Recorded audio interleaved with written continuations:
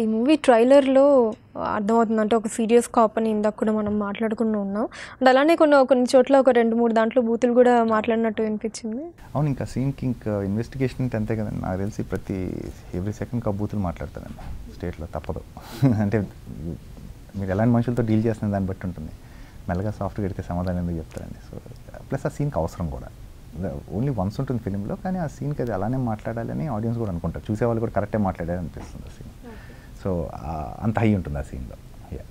మీకు బాగా నచ్చిన సీన్ ఏదన్నా ఉందా ఈ మూవీలో? అదే సీన్ అండి.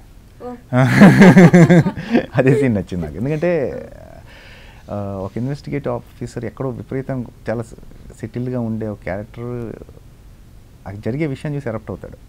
సో అంత కోపం వచ్చే సీన్ అది నాకు బాగా నచ్చిన సీన్ ఆ సినిమాలో. అది ఇంటర్వెల్ చాలా చాలా చాలా బాగుంటుంది. మీకు ఇంటర్వెల్ ఈజ్ వెరీ ఇంట్రెస్టింగ్ సినిమాలో. అండ్ మీకు నచ్చిన కో యాక్టర్స్ ఎవరు ఈ మూవీలో?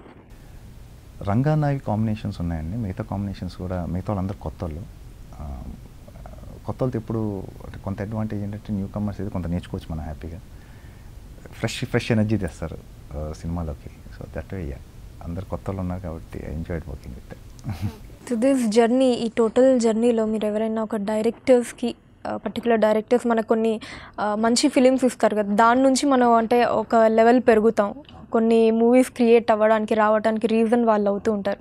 అలా మీరు థ్యాంక్స్ చెప్పాలి అనుకునే డైరెక్టర్స్ ఎవరు? నాకు యాక్చువల్లీ ఫార్చునేట్ అనఫ్ అండి. చాలామంది అంటే ఇప్పుడున్న టాప్ డైరెక్టర్స్ అందరితో పనిచేయగలిగాను నేను. అఫ్కోర్స్ రాజమౌళి గారు, సురేందర్ రెడ్డి గారు, జగన్ గారు, గుణశేఖర్ గారు, హరీష్ శంకర్, వంశీ పైడిపల్లి, కోటాల్ శివ గారు, విక్రమ్. ఒక్కలేంటండి, నేను అసలు అందరితో వర్క్ చేయగలిగాను. So lucky enough. Thanks to all of them. వాళ్ళు ఇచ్చిన రోల్స్ వల్ల కానీ వాళ్ళు ఇచ్చినది every one actually, each and every. అంటే ఒక్కొక్క డైరెక్టర్ ఒక స్టైల్ ఉంటుందండి. బోయపాటి సింగ్ గారు కానివ్వండి, అంటే అంత రకరకాల డైరెక్టర్స్తో వర్క్ చేయడం వల్ల ఏంటంటే మీకు ఏదైనా సీన్ ఏదైనా అనుకున్నప్పుడు ఆ ఎక్స్పీరియన్స్ డెఫినెట్గా కౌంట్ అవుతుంది. పలానా డైరెక్టర్ దగ్గర నేర్చుకున్నాయి కానీ ఇవి కానీ హెల్ప్ ఏ లాట్. మొత్తం నేను గ్రాడ్యువల్ నేర్చుకుందేనండి. నథింగ్ లైక్ నేనేదో వ్యాస్ట్ టాలెంట్తో వచ్చిన నేను కాదు. It was a gradual process. నేను నేర్చుకుంటూనే ముందుకు వెళ్ళాను, ఇంకా నేర్చుకుంటున్నాను కూడా. అలాంటి రోల్స్ స్క్రీన్ మీద పోర్ట్రే చేయడానికి అజయ్ గారు ఎక్కువ ఇష్టపడతారు? ప్రాబ్లీ హ్యూమర్ అంటే ఎంటర్టైన్మెంట్ బేస్డ్ విలన్ రోల్స్ ఉంటాయి కదండి, అవి చాలా ఇష్టం నాకు. ఎమోషనల్ రోల్స్ చాలా ఇష్టం, కానీ నేను ఎక్కువ చేయలేదు అవి, కానీ అవి చాలా ఇష్టమైన రోల్స్ అన్న. సంథింగ్ లైక్ ఇష్క్, మీకు విక్రమార్కుడు అంత మెనసింగ్ ఉంది. ఆర్య 2 తెలియని ఒక ఇన్నోసెన్స్ ఉంటుంది ఆ క్యారెక్టర్లో. ఇష్క్కి వస్తే ఒక రెస్పాన్సిబుల్ బ్రదర్ ఉండాలి అందులో. ఫాదర్ అంటే భయం, అలాంటే నితిన్ క్యాట్ అంటే ఇష్టం లేదు, సిస్టర్ అంటే ఇష్టం.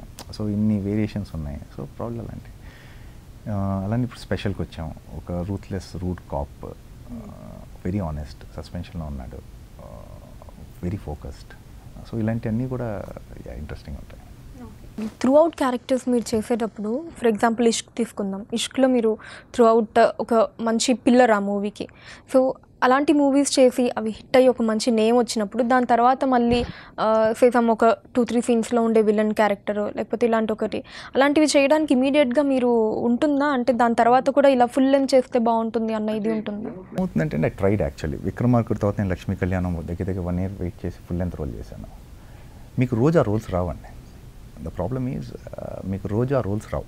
మీరు ప్రతి సినిమా నువ్వు ఇష్కి ఎక్స్పెక్ట్ చేయలేవు, విక్రమార్కుడు ఎక్స్పెక్ట్ చేయలేరు, లేకపోతే లక్ష్మీ కళ్యాణం, లేకపోతే ఆర్య 2లో దిక్కులు చూడక రామాయణం, ఇలాంటి రోల్స్ మీరు రోజు రావు, రోజు ఎక్స్పెక్ట్ చేయలేము ఆ రోల్స్.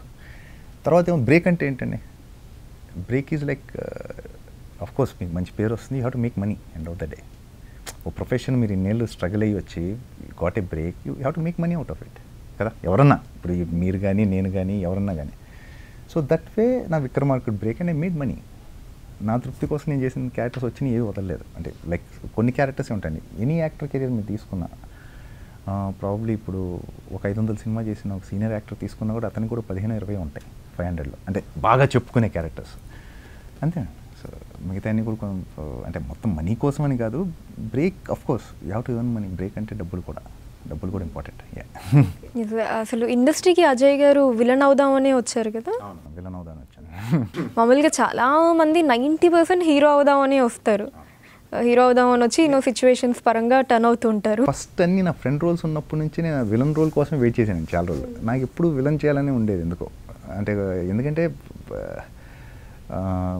లిమిటేషన్స్ ఉండదు విలన్ క్యారెక్టర్స్ చేసే వాళ్ళకి ఎక్కడ కూడా. అతను లిమిట్ చేసి ఉండదు క్యారెక్టర్స్, రకరకాలుగా క్యారెక్టర్స్ చేయొచ్చు, అగ్రెషన్ అన్నీ కూడా బాగా చూపించవచ్చు. ఎందుకు నాకు I always attracted to villain roles first నుంచి కూడా. ఒక డిఫరెంట్ మైండ్ సెట్ అనుకోవచ్చు, ఒక డిఫరెంట్ థింకింగ్ అనుకోవచ్చా? డిఫరెంట్ ఏం కాదండి, అంటే ఐ వాజ్ మోర్ ప్రాక్టికల్ దాని మైండ్ సెట్ కన్నా కూడా ఐ వాజ్ మోర్ ప్రాక్టికల్. ఇప్పుడు హౌ అజయ్ గారు ప్రాక్టికల్ అంటే ఇప్పుడు లైక్ నేను ఫర్ ఎగ్జాంపుల్ మీద ప్రాక్టికల్ అంటే మేబీ నా హైట్ లేదు, లేకపోతే ఫిజిక్ లేదు, లేకపోతే నాకు ఆ ఫేస్ వాల్యూ లేదు హీరో అవ్వడానికి, నేను ఇలా అయితే చేయగలనేమో అన్నది practical. But you have got all that features కదా. వెన్ ఐ స్టార్టెడ్ అని ఫ్రెండ్గా స్టార్ట్ చేసి వెళ్ళినప్పుడు నా హీరో రోల్స్ రాలేదండి కదా అన్నట్టు వచ్చాయి నాకు. నేను చేశాను ఆ ఒక్కడు కానీ సారై వీర్రాజు అన్నీ కూడా చేశాను సినిమాలో. Then probably at that point of time probably I was little immature. నా story selection, script, judgemental skills కొంచెం కరెక్ట్ కావేమో. దెన్ ఐ రియలైజ్ అసలు ఈ స్ట్రెస్ అంతా ఎందుకు, అసలు మనకి బోల్డ్ మంది హీరోలు ఉన్నారు, విలన్స్ తక్కువ ఉన్నారు, చలో విలన్ చేద్దాం అనుకుంది అదే కదా. సో అన్లెస్ అంటిల్ నువ్వు ప్రాక్టికల్గా ఆలోచించి ఆ మౌల్డ్ చేసుకోకుండా వెళ్ళకపోతే ఎక్కడ వెనకాల ఉండిపోతారు మీరు. సో ఆ రకంగా ఎప్పటికప్పుడు అనలైజ్ చేసుకుంటూ అప్డేట్ చేసుకుంటా వెళ్ళాను నేను. ఆ రకంగా ప్రాక్టికల్ అని చెప్తున్నాను. ఇప్పుడు ఆడున్నాయి అనుకోండి డెఫినెట్లీ చేసేవాడిని. ఆడలేదు కాబట్టి వెంటనే నేను చేస్తాను కూర్చుంటే ఎట్లా అని అవుతుంది కదా. When you think it's profession, నీ bread and better ఇదైనప్పుడు you have to take decisions immediately. ఆ చేంజెస్ వెంటనే చేసుకుంటే అడాప్ట్ చేసుకుంటే వెళ్ళిపోవాలి. అండ్ ఇది ఒక రకంగా లక్కీ అని కూడా అనుకోవచ్చు కదా. అంటే మీరు విలన్ చేద్దాం అనుకున్నా బట్ లక్కీలీ మీరు ఆ ఇమేజ్ కూడా స్టిక్ అవ్వలేదు. అంటే మ్యాక్సిమం నెంబర్ ఆఫ్ విలన్ చేసిన యూ హ్యావ్ బీన్ గుడ్. నేను చేసిన ఫస్ట్ రోల్సే నాకు ఈరోజు కూడా హెల్ప్ అవుతుంది. వర్సటాలిటీ వస్తుంది, మీకు లాంగివిటీ వస్తుంది, కెరియర్ ఎక్కువ రోజులు ఉండొచ్చు. మీరు విలన్ ఎన్ని రోజులు చేస్తారండి? Villain end of the day you have only యాంకరే ఉంటుంది మీకు ఎమోషన్. విలన్లో అన్ని షేడ్స్ ఉండవు చూపించడానికి విలన్లో. The only thing you show is aggression. అది ఎన్ని రోజులు జరుగుతుంది? Unless until you don't do, అంటే మిగతా ఫ్యామిలీస్లో కానీ వెళ్ళకపోతే యాజ్ అన్ యాక్టర్, ఎవరన్నా కానీ యాజ్ అన్ యాక్టర్ నువ్వు ఫ్యామిలీస్లోకి వెళ్ళకపోతే families don't like you somewhere. వాళ్ళకి నచ్చితేనే సో ఇట్ వర్క్స్. సో ఆ రకంగా అన్నీ చేయాలి. సో మీరు చేసిన ఈ పాజిటివ్ విలన్ కాకుండా ఈ పాజిటివ్ దాంట్లో మీకు బాగా పర్సనల్గా మనసుకు నచ్చిన క్యారెక్టర్ ఏంటి? నాకు ఇష్కోటి దిక్కులు చూడకరామే బాగా ఇష్టం. పోకిరి క్యారెక్టర్ చాలా ఇష్టం. ఆర్య 2 నేను ఇవన్నీ కూడా నెగిటివ్గా చూడనండి, ఎందుకంటే ఎక్కడో అందులో వాళ్ళు కొంచెం గ్రే క్యారెక్టర్స్ తప్పితే కంప్లీట్ నెగిటివ్ కాదు. ఇష్క్ ఉంది ఇప్పుడు కంప్లీట్ హార్డ్ కోర్ నెగిటివ్ కాదు. అతను ఎక్కడో కాలేజీలో ఆ ఏజ్కి ఆడు చేసే పనులు ఆడు చేశాడు, తర్వాత వచ్చాడు, ఈ సెటిల్డ్ ఇన్ హిస్ లైఫ్ ఎక్కడో. సో అలా సో ఇష్కోటి చాలా ఇష్టం నాకు ఆ కైండ్ ఆఫ్ రోల్స్లో.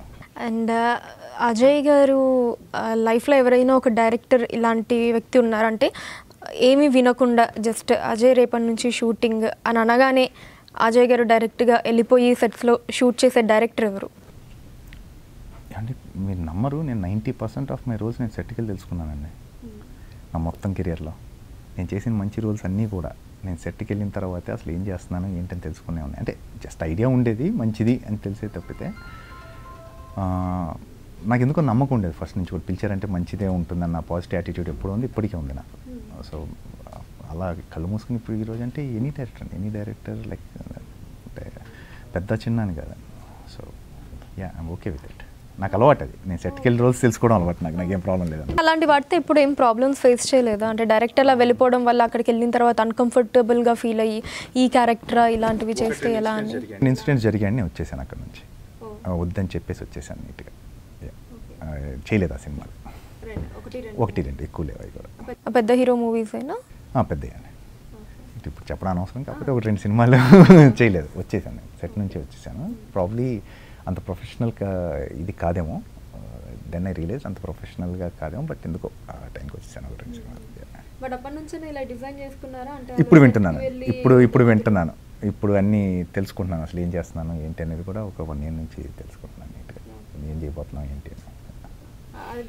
బెస్ట్ కదా. ఇంకా అసలు మనకి ఇష్టం ఉందా లేదా, మనం చేయాలంటే చేస్తాం, లేకపోతే లేదు. వాళ్ళు ఇబ్బంది పడరు, మనం అవును, ఇబ్బంది పడకుండా.